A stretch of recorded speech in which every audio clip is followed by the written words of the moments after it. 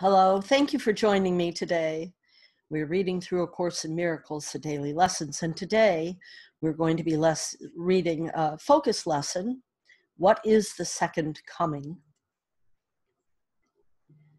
Christ's second coming, which is sure as God, is merely the correction of mistakes and the return of sanity.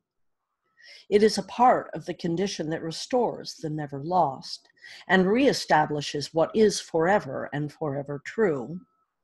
It is the invitation to God's word to take illusion's place, the willingness to let forgiveness rest upon all things without exception and without reserve. It is the all-inclusive nature of Christ's second coming that permits it to embrace the world and hold you safe within its gentle advent, which encompasses all living things with you. There is no need to release the second coming beings. There is no end to the release the second coming brings, as God's creation must be limitless. Forgiveness lights the second coming's way because it shines on everything as one, and thus is oneness recognized at last. The second coming ends the lessons that the Holy Spirit teaches, making the way for the last judgment, in which learning ends in one last summary that will extend beyond itself and reaches up to God. The second coming is the time in which all minds are given to the hands of Christ to be returned to Spirit in the name of true creation and the will of God.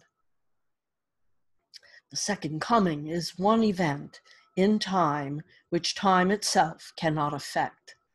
For everyone who ever came to die, or yet will come, or who is present now, is equally released from what he made.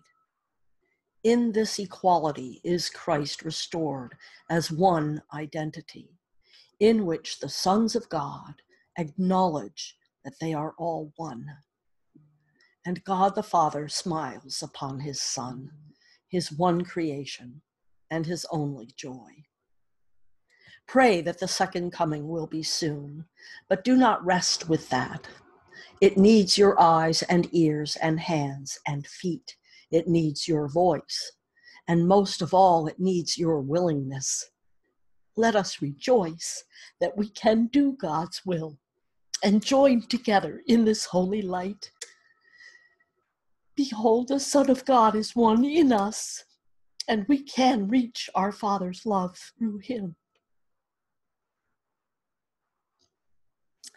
I apologize for being so moved by this. I don't apologize for the feelings, but it is a little interfering with the reading. But what strikes me here is, I think traditionally we have always thought that the second coming meant Christ as a single representation of divinity would come again. And I really feel with this reading that it's each of us. It's each of us stepping in to who we are, to the divinity within us. And of all times in the world to need that, we need it now.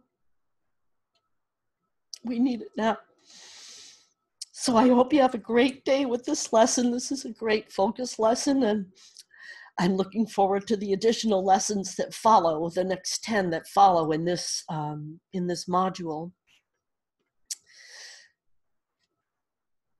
Thank you for being here today, and thank you for doing this work. It rests with each of us to be the second coming.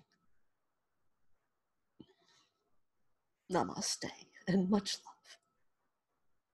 See you tomorrow. Or actually see you later today, because lesson 301 starts today as well. So see you in a minute.